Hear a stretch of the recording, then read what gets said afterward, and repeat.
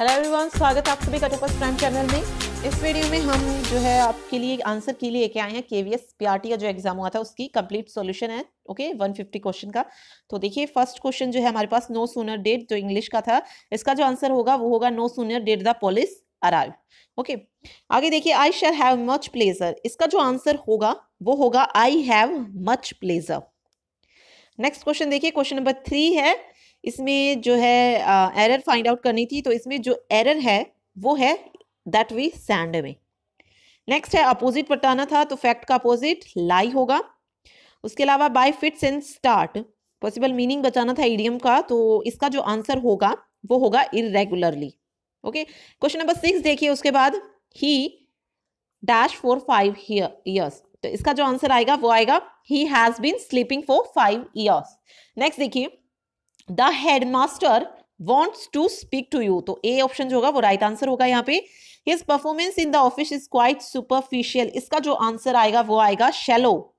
Okay next देखिए explicit का जो आंसर आएगा वो होगा statement that is absolutely clear. और ऑर्थोडॉक्स क्या होता है? One who holds established opinions. Okay आगे देखिए हिंदी देखते हैं आप। सिंह वन में रहता है, कारक बताना था, तो इसमें जो है वो है अधिकरण कारक। विद्वान का स्त्रीलिंग विदुषी होता है, तो बी ऑप्शन जो होगा वो राइट आंसर होगा। यहाँ पे पर्वत का पर्यायवाची नहीं है पूछा है, तो नभ नहीं होता है पर्वत का पर्यायवाची। प्रिकर्मा शब्द में उपसर्ग पूछा है, तो प्रिकर्मा शब्द में उपसर्ग है प्री। ओके अगला देखिए अशुद्ध वाक्य बताना था इसमें, तो अशुद्ध वाक्य इसमें होगा हम सब जा रहे हैं और आप भी चलोगे। देखिए क्वेश्चन मार्क आया हुआ है पीछे। निम्नलिखित विकल्पों में से सही वर्तनी वाले शब्द का चुनाव कीजिए। आपको पता है उज्जवल में जो है दोनों ही आधे जय आते हैं, तो सी ऑप्शन जो होगा वो राइट आंसर होगा। सुख चैन में समास कौन सा है? द्वंद्व समास होता है सुख चैन में। ओके अगला देखिए छाती पर सांप लौटना मुहावरे का अर्थ है ईर्ष्या करना। शाखा का बहुवचन होता है शाखाएं। जल्दी चलो में कौन सा विशेषण है? तो ये है क्रिया विशेषण। ठीक है आगे देखिए करंट अफेयर। बांग्लादेश की ग्रामीण बैंक की का संस्थापक कौन था? मोहम्मद यूनुस। ओके दीपा कर्माकर ने मरसीव तुर्की में जुलाई 8 2018 को जिम्नास्टिक वर्ल्ड चैलेंज कप में स्वर्ण पदक जीता, तो उसने ये जीत कौन सी इवेंट में शामिल की थी ये पूछा था, तो आंसर था वॉल्ट इवेंट में। 2017 का ज्ञानपीठ पुरस्कार कृष्णा शोभती जी को मिला था। कौन सा अवक्षेपण या वर्षण का रूप नहीं है? तो ये था निरपेक्ष आर्द्रता मींस एब्सोल्यूट ह्यूमिडिटी। किस देश ने 2018 में एशियाई खेलों की मेजबानी की? तो ये तो आप सबको पता ही होगा, ये क्वेश्चन बहुत बार पूछा जा चुका है। इंडोनेशिया जकार्ता में हुए थे। ओके इंडोनेशिया की राजधानी जकार्ता। ओके आगे देखिए इनमें से कौन सी नदी चीन, भारत और बांग्लादेश तीनों में से होकर बहती है? वो है ब्रह्मपुत्र। दिल्ली की सुरक्षा प्राचीर में निम्न में से कौन सा इब्न बतूता के द्वारा सबसे उत्तम दरवाजा बताया गया है? सबसे उत्तम दरवाजा बताया गया है दिल्ली का दरवाजा। ओके अगला देखिए माल और सेवा कर यानी कि जीएसटी भारत में कब प्रारंभ हुआ था? ये हुआ था जुलाई 2017 में। भारत में वह कौन सा राज्य है जिसने सर्वप्रथम राज्य की सभी घरों की छतों पर वर्षा जल संचयन की संरचना का निर्माण अनिवार्य कर दिया है? तो आंसर है केरल। ठीक है चिपको आंदोलन का संबंध जो है वो उत्तराखंड राज्य से है। आगे देखिए आगे रीजनिंग के क्वेश्चन है। किसी कूट भाषा में ये था, तो इसका जो आंसर था वो था फर्स्ट JFICPSFV। ओके नेक्स्ट देखिए घन को पिघलाकर बनाया गया है, तो आंसर था 24 सेंटीमीटर। 4 शब्दों में से अलग छांटना था, तो सबसे अलग जो था वो था व्हाइट कलर। ओके इंदर एक पुरुष था, तो रिलेशन का क्वेश्चन था, इसका जो आंसर था वो था भतीजी।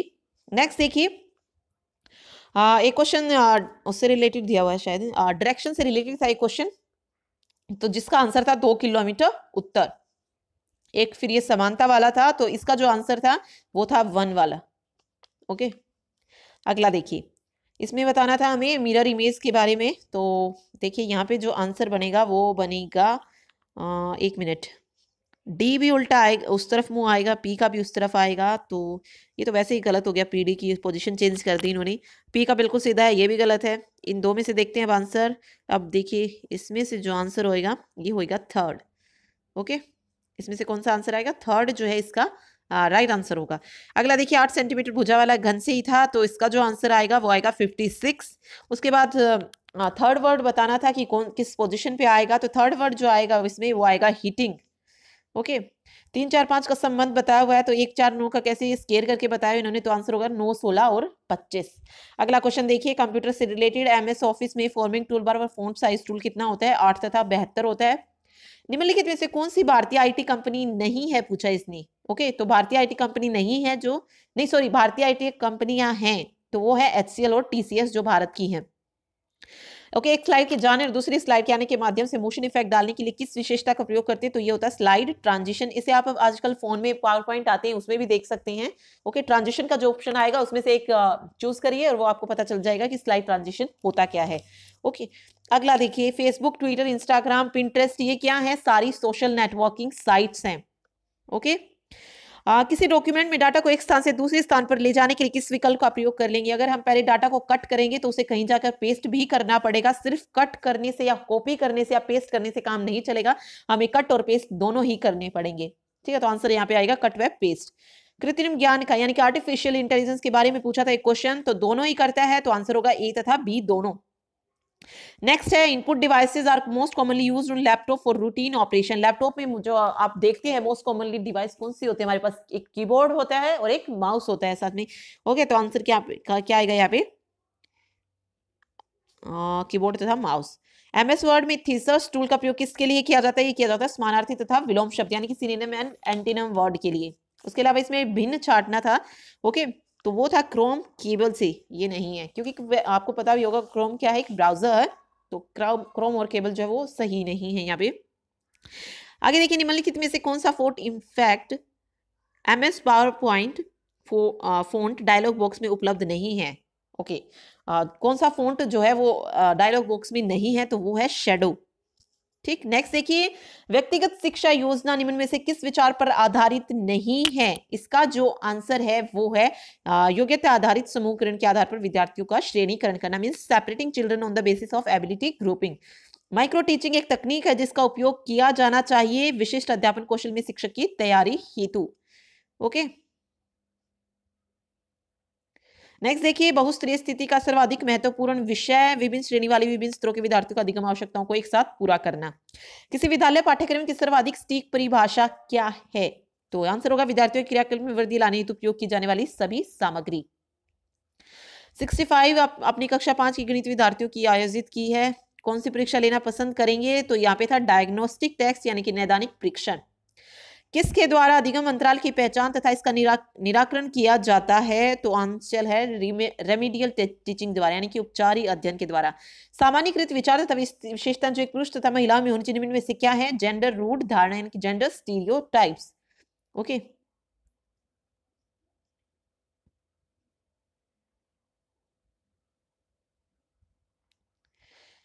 निम्नलिखित में से कौन शिक्षा के अवसर में समानता की महत्वपूर्ण बाधाएं हैं, तो देखिए यहाँ पे आंसर हो गया शिक्षार्थी की आर्थिक स्थिति में अंतर, gender डिसएबिलिटीज, difference in the standards of educational institution. Okay, तो ये 3 है, ए बी और डी, तो आंसर देखिए इसमें कौन सा आएगा, सी जो होगा वो इसका राइट आंसर होगा। अगला देखिए, सामाजिक परिपक्वता के गुण को सर्वाधिक उपयोग ढंग से निम्न प्रकार वर्णन किया जा सकता है। इसका जो राइट आंसर आएगा, व्यक्तिगत आवश्यकताओं तथा प्रयोजनों का सामाजिक आवश्यकताओं उद्देश्य से उच्च समन्वय। निम्नलिखित में कौन सामाजिक तथा स्वीकृत रूप से परिपक्व व्यक्तित्व का गुण नहीं है, तो नहीं है जो वो है वह सामाजिक अपेक्षाओं पर खरा उतरना अपना प्रमुख लक्ष्य बनाता है। निम्नलिखित में से कौन बच्चे की भाषा समर्थता के विकास पर विद्यालय का प्रमुख सरोकार नहीं है, तो जो नहीं है वो सोचना तथा दूसरों के साथ संवाद करना है। प्रतीकात्मक उद्दीपन के प्रति संवेगी अनुक्रिया इनमें से किसका परिणाम है, वर्धित इंद्रिय बोध यानी कि increased sensory perception. Okay, next देखिए, विकास में आनुवांशिकता के प्रभाव का सबसे सर्वाधिक उपयुक्त वर्णन कौन सा करता है, क्या कि ये सिर्फ इतना तय करती है कि हम कहां तक जा सकते हैं। Okay, it determines how far we can go. Okay, अगला देखिए, संवेदी प्रेरक वाला जो आंसर था उसमें देखिए थोड़ी सी कंफ्यूजन है, ठीक, बट फिर भी जो इसका आंसर जो है वो है 64 का जो आंसर है वो है फर्स्ट, यानी कि संवेदी प्रेरक वस्तु स्थायित्व, सेकंड पूर्व संक्रियात्मक यानी कि प्री ऑपरेशनल अहम केंद्रित, ये बिल्कुल ठीक है। यहाँ पे सी मूर्त संक्रियात्मक जो है वो है रिवर्सिबल थिंकिंग, ये भी ठीक है। और डी का है फोर्थ यानी कि डिडक्टिव थिंकिंग, ये भी ठीक है, निगमनात्मक चिंतन। ओके, बस थोड़ी सी कंफ्यूजन स्वेदी प्रेरक में है, क्योंकि बहुत सी बुक्स में ये दे रखा है कि स्वेदी प्रेरक यानी कि जो फर्स्ट स्टेज जो होती है उसमें वस्तु स्थायित्व का अभाव पाया जाता है। ओके, तो इसमें थोड़ा सा कंफ्यूजन है कि यहाँ पे आंसर क्या लेंगे वो, बाकी अदरवाइज इसका ऑप्शन फर्स्ट ही जो है ठीक बनता है। ओके, नेक्स्ट देखिए 65, समस्या समाधान के द्वारा अध्यापन में से कौन सी शिक्षक की भूमिका के रूप में सामने नहीं आता है? तो आंसर है समस्या की स्थिति का निर्माण करना। अगला देखिए क्वेश्चन नंबर 66, आरंभ के प्राथमिक वर्षों अर्थात कक्षा 4th तक गणित के अधिगम हेतु किस प्रकार के प्रयास किए जाने की आवश्यकता है? तो इसका जो आंसर होगा वो होगा संवर्धित कार्यक्रम प्रदान करना, संबंधित कार्यक्रम। ओके, कोई शिक्षक बहुत प्रभावी हो सकता है यदि वह विद्यार्थी को प्रवीणता से सहायता करे। निम्न से कौन कंप्यूटर की सहायता से अधिगम की विधि नहीं है? वो है ट्यूटोरियल। किसी विद्यार्थी की अनुचित अनुक्रिया को निपटाने का उत्तम तरीका क्या है? तो व्याख्या करना तथा उत्तर देने के लिए उसे दूसरा अवसर देना है। एक बच्चा अपनी मनपसंद किताब लेता है और प्राय चित्रों की शुरुआत के रूप में उपयोग कर उसकी कहानी को फिर से कहता है। यह क्रिया क्या दर्शाती है? तो यह है आख्यान यानी कि नैरेटिव। ओके, नेक्स्ट देखिए सब्जेक्ट कंसर्न्ड है क्वेश्चन। तो देखिए फर्स्ट है हमारे पास हिंदी से रिलेटेड है। रचना के अनुसार निम्नलिखित वाक्य का भेद किस विकल्प में दिया है? वाक्य है लोग तभी गिरते हैं जब असावधान होते हैं। तो ये कौन सा वाक्य है? मिश्र वाक्य। खड़ी बोली हिंदी में रचना करने वाले प्रथम कवि अमीर खुसरो। दवाई का बहुवचन पूछा था, तो दवाइयां। संस्कृत मूल के जो शब्द उसी रूप में आगे हैं वो तत्सम शब्द। भारत में बोली जाने वाली प्रमुख चार देखिए भारोपीय है, द्रविड़ है, तिब्बत धर्मी है, आग्नि है। ओके, फोर्थ ऑप्शन जो होगा राइट आंसर होगा। ओके, क्वेश्चन नंबर 76 देखिए प्रतिकूलता शब्द में उपसर्ग और प्रत्यय, प्रति जो है उपसर्ग और ता जो है उपसर्ग, प्रतिता। ठीक, नेक्स्ट देखिए शब्द सुंदरता अपनाया, आप दिए गए इसमें सुंदरता विशेषण, अपनाया संख्या, क्रिया और सर्वनाम। तो बी ऑप्शन जो होगा राइट आंसर होगा। लोग पीताम्बर पहनकर पूजा करते हैं, तो क्रमधार्य है। वैसे क्रमधार्य जो है वो पीताम्बर जो होता है वो भूरी होता है, बट यहाँ पर पीले कपड़े हैं सिर्फ, तो क्रमधार्य होगा यहाँ पे। श्रीमान का स्त्रीलिंग जो होता है वो श्रीमती होता है। हमारे वीर सैनिक देश के लिए अपनी जान लगाते हैं, जान लगाना हो जाएगा। ओके, नेक्स्ट देखिए who can say who will turn up next, इसका जो आंसर आएगा वो आएगा 81 का आंसर होगा थर्ड, अराइव। ओके, अगला देखिए 84 है। इसमें बताना था हमें कि कौन सा चीज क्या है, कि वर्ब कौन सी है, कंजक्शन कौन सा है। तो हमें पता है बट तो कंजक्शन होता है, तो आंसर जो है जिसमें कंजक्शन होगा वही होगा, सेकंड ऑप्शन जो होगा राइट आंसर होगा। ओके, चूज ऑप्शन बताने थे, तो यहाँ आएगा we have been knowing Ram and Shyam for many years, तो हैव बीन नोइंग आएगा यहाँ पे। उसके बाद है where is my pen, Ram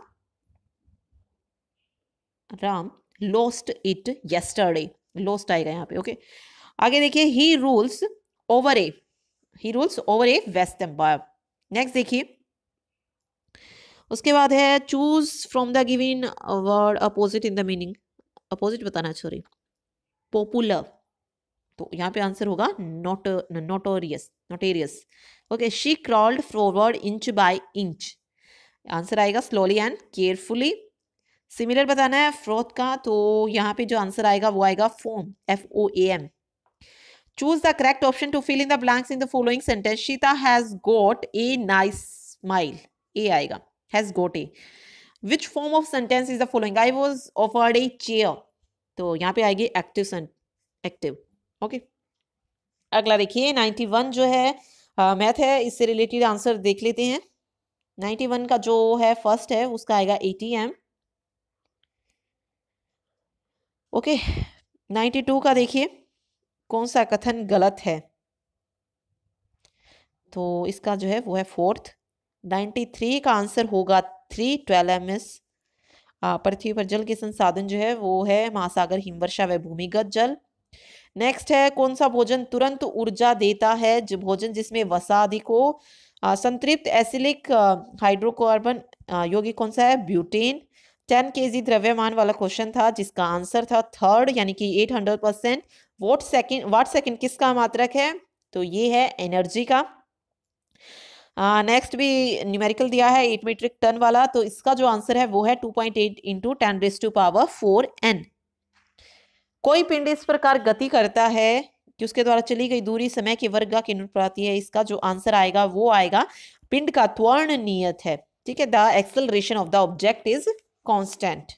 okay, यदि किसकी सरल रेखा परंतु समय तो ये निष्कर्ष निकाला जाता है कि उसकी वेग नियत यानी कि कांस्टेंट वेलोसिटी। कौन से अंग के द्वारा रक्त को सारे शरीर में अभिगमन किया जाता है? तो आंसर होगा हृदय के द्वारा। ठीक, नेक्स्ट देखिए, कोई खुली जीभ वाला क्वेश्चन था जो, उसका जो राइट आंसर होगा उसके हाथ पर गिरती है। मनुष्य के शरीर में छोटी आंत की लंबाई कितनी होती है? 7.5 मीटर। सही इलेक्ट्रॉनों का वितरण जो है वो है 2, 8 और 1। तृतीय श्रेणी के उत्तोलकों के संदर्भ में नीचे दिए गए कथनों पर विचार कीजिए। तो आंसर है ए और सी। इन उत्तोलकों में आयस, आलंब और भार के मध्य में होता है, और चिमटी तथा मानव भुजा का हथेली पर भार थामे रखना तृतीय श्रेणी के उत्तोलक उदाहरण हैं। ओके, नेक्स्ट देखिए, क्वेश्चन नंबर 107 है। इसमें से गलत सुमेलित छाना यानी कि चन्नी बगैर रिंग का ग्रह, तो ये आंसर राइट होगा। यहाँ पे औसत चाल निकालनी थी, तो औसत चाल का फॉर्मूला सबको पता है, v1 v2 upon v1 plus v2 और हाफ होता है 2। ठीक है, ये मैथ में भी पढ़ा है आपने, तो आंसर यहीं पे यही होगा। ओके, आगे देखिए, इनमें से कौन सी रबी की फसल नहीं है? वो है ब्लैक ग्राम यानी कि काला चना जो है वो रबी की फसल नहीं है। नेक्स्ट देखिए, सही कथन को चुनिए। सही कथन को चुनना है, तो क्लोरोफिल जो एक हरित वर्णक है, प्रकाश संश्लेषण उत्प्रेरक की तरह कार्य करता है। ओके, फिर मैथ्स के क्वेश्चन देखिए। मैथ्स का क्वेश्चन में आंसर जो होगा इसका 1 आएगा। नेक्स्ट है एलसीएम से रिलेटेड दिया था क्वेश्चन, इसका जो आंसर होगा वो होगा 3rd यानी कि 520। उसके अलावा घनाभ से था। ओके, तो मेंस्ट्रुएशन से रिलेटेड ये क्वेश्चन आया हुआ है, तो इसका जो आंसर आएगा वो आएगा 1500√2। कोई राशि थी, ठीक, जो समान भाग में किस अनुपात में बांटी जाती है, तो उसमें हिस्सा बताना था। तो आंसर यहाँ पे क्या होगा? वो होगा 6345। नेक्स्ट देखिए, समीकरण वाला क्वेश्चन है, इसका जो आंसर आएगा P+R = 2 क्यों? 16 का आंसर होगा 14400। अगला देखिए, लंबवृत्तीय बेलन का क्षेत्रफल दिया है अनुपात में लंबवृत्तीय बेलन के वक्र पृष्ठीय क्षेत्र और कुल पृष्ठीय यानी कि सरफेस एरिया और टोटल सरफेस एरिया के दिया था। तो इसका जो आंसर आएगा वो आएगा 1:2 सॉरी। ट्रायंगल एबीसी में भुजाएं दी थी और एंगल पूछा था बीओसी किसके बराबर है, तो इसका जो आंसर आएगा वो आएगा 62 डिग्री। उस कोण का माप जिसका संपूरक उसके पूरक के 4 गुना के बराबर है कौन सा है? तो आंसर है 60 डिग्री। अगला देखिए, गुणनखंडों में से एक गुणनखंड है जो इसका, तो वो है x² - x+1। एक लंबवृत्तीय ठोस बेलन दिया था, मेंस्ट्रुएशन से रिलेटेड है ये भी। इसका जो आंसर आएगा वो आएगा 1880। ओके, भुजा 2a इकाई वाला समबाहु त्रिभुज का था, तो क्षेत्रफल का जो अनुपात आएगा वो आएगा √3 अनुपात 2। ये अकेला टाइम एंड वर्क से क्वेश्चन था, तो इसका जो आंसर आएगा 75 डेज। अगला देखिए, आयतन से रिलेटेड वही है, मेंस्ट्रुएशन से रिलेटेड क्वेश्चन पूछे गए हैं बहुत ज्यादातर, तो आंसर है 1:2। अगला देखिए, सीपीएसपी से रिलेटेड है, इसका जो आंसर है वो है 6। लाभ प्रतिशत पूछा था, 2 वर्ष पहले की आयु का दिया है, तो इसका जो आंसर आएगा वो आएगा 52 वर्ष। एक्स के 50% का ये कितने प्रतिशत अधिक या कम है? तो वो है 150% से ज्यादा यानी कि 150% मोर। नेक्स्ट देखिए, 128 क्वेश्चन का जो आंसर आएगा वो आएगा फर्स्ट यानी कि 60 डिग्री। केंद्र ओ वाले एक वृत्त में जीवाएं दी थी, तो इसका जो आंसर आएगा 4 आएगा यानी कि 52। उसके बाद देखिए 130 चतुर्भुज का था क्वेश्चन, इसमें भी कोण का माप पूछा है, तो इसका जो आंसर आएगा वो आएगा 80 डिग्री। उष्ण कटिबंध किन अक्षांशों के बीच स्थित है? तो 23.5 डिग्री उत्तर और 23.5 डिग्री दक्षिण के बीच स्थित है। अगला देखिए, पृथ्वी तथा इसके वायुमंडल में जल की स्थानांतरण किस निम्नलिखित तत्वों के समूह को सम्मिलित करके होती है? वर्षीकरण, संघनन, वर्षण और जलवा। 2011 की जनगणना के अनुसार लिंग अनुच्छेद कितना था? तो 940 स्त्रियां प्रति 1000 पुरुष। सार्वजनिक स्वास्थ्य कौन सी एजेंसी चलाती है? Governmental agency. ग्राम सभा के सचिव का चुनाव नियुक्ति किसके द्वारा होती है? ये सरकार द्वारा नियुक्ति होती है। भारत की जनगणना 2011 के अनुसार भारत की नगरीय जनसंख्या के निम्नलिखित प्रतिशतों में से कौन सा सही है? तो इसका जो आंसर आएगा वो आएगा 31.16%। भारतीय संविधान के पिता भीमराव अंबेडकर जी। समुदाय की भूमि को क्या कहा जाता है? तो इसे कहते हैं हम 138 का जो आंसर होगा वो होगा सार्वजनिक संपत्ति यानी कॉमन प्रॉपर्टी रिसोर्सेज। दिल्ली और कन्याकुमारी के बीच नई रेलगाड़ी आरंभ करने के लिए सरकारी किसके पास अधिकार होता है? केंद्र सरकार के पास। छोटे भूखंडों पर जो खेती करते हैं वो होती है आदिम जीविका कृषि, ओके, जो अपना पेट पालने के लिए की जाती है। ओके, देश में 9वीं पंचवर्षीय योजना 1996 में वायुमंडल में नाइट्रोजन गैस के लिए पूछा था, तो नाइट्रोजन 78% होती है। हास्ट और ग्रेवन किसके द्वारा बनाई जाती है? भ्रंशन के द्वारा। जब 20 पूर्वी देशांतर स्थानीय समय के 10 बजे तो 80 पूर्वी आपको पता है 1 डिग्री जो है 4 मिनट की होती है, तो ये कितना है डिफरेंस यहाँ पर? आई थिंक 60 डिग्री का है, तो 60 गुना 4 कर दीजिए, 240 आएगा। 4 घंटे बाद यानी कि 10 में 4 घंटे और जोड़ दीजिए, 14 यानी कि 12 और 2 14, तो 2 PM आ जाएगा इसका आंसर। किसे भारत का मानक देशांतर के रूप में माना जाता है? 82.5 डिग्री 82.5 डिग्री पूर्व को। ओके, सीढ़ीदार खेती जो है किन क्षेत्रों में की जाती है? पहाड़ी ढलानों पर की जाती है ये भी हमने सारे क्वेश्चन जो आए हुए हैं ईवीएस में से, ये सारे क्वेश्चन जो है हमने किए हुए हैं। ठीक है, 20 के 20 क्वेश्चन जो है हमारी नोट्स में से आए हैं जो हमने करवाए थे। ओके, तो देखिए यहाँ पे जो आंसर होगा वो होगा राजतंत्र में राजा के पास शासन करने के लिए पूर्ण शक्ति होती है। जनगणना के अनुसार देखिए कौन दशक की जनसंख्या वृद्धि दर दर्शाती है? तो इसका जो आंसर आएगा 17.64%। 2011 जनगणना के निम्नलिखित अंकों में से भारत की जनसंख्या घनत्व को कौन दर्शाता है? तो आंसर होगा 382 व्यक्ति वर्ग प्रति वर्ग किलोमीटर। ओके, लास्ट देखिए, अगर एक डिग्री के अंतराल पर अक्षांश रेखाओं को खींचा और चयनित उत्तरी गोलार्ध में उनकी कुल संख्या कितनी होगी? तो यहाँ पे जो आंसर आएगा वो आएगा 89। Okay, thank you so much.